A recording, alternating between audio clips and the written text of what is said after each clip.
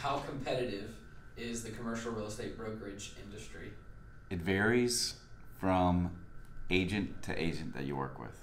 So there's all kinds in the real estate business, and there's all kinds of agents. And there's some that operate in a cutthroat manner, and there's some that you're doing deals with and you have a really good working relationship.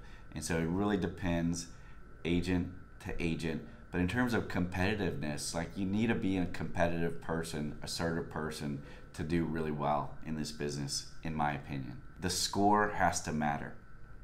So athletes make really good commercial real estate agents because they know how to work on teams, work together, but also how to push themselves to be the best.